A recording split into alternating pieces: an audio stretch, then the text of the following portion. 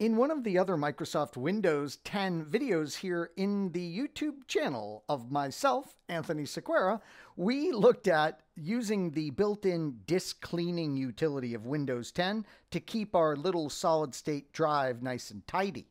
We mentioned that the problem with it was, who's going to remind you to do it? I'd love to do that once a week, but I'm never going to remember that. So let's do a search in your Windows 10 machine on Task Scheduler and bring up this built-in tool. Watch how easy it is to go in and say that we want to, action, create a new basic task.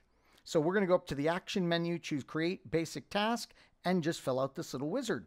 I'll say this is my disk_clean task, and we can give a description if we'd like. We'll say next, and I'm going to have this go off weekly for myself, and it's going to occur every week on good old Monday.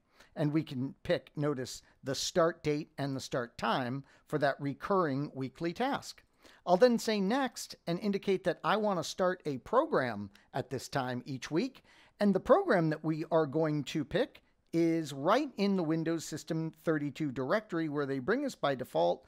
And if we go down here and look under the C's, we should find Clean Manager. There it is.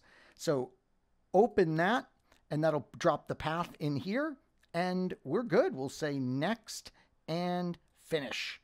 So in here, we can see the disk clean task. It's going to run every week, and that's going to pop up, of course, that disk clean utility so that we make sure we get that weekly space retrieval accomplished. Notice it was all super simple. The only bit of research I had to do was, okay, what's the name of the executable and where is its location in Windows that issues that disk cleaning program? So once I learned that in Google, that it was in Windows System 32, it was a snap. By the way, if you want to modify any aspects of this, notice you can come in here and you can look at the triggers and the actions and the conditions, and you can make this even more precise to the way you want it to execute. But as you saw, it's very easy to do just from a basic level. Thanks so much for watching.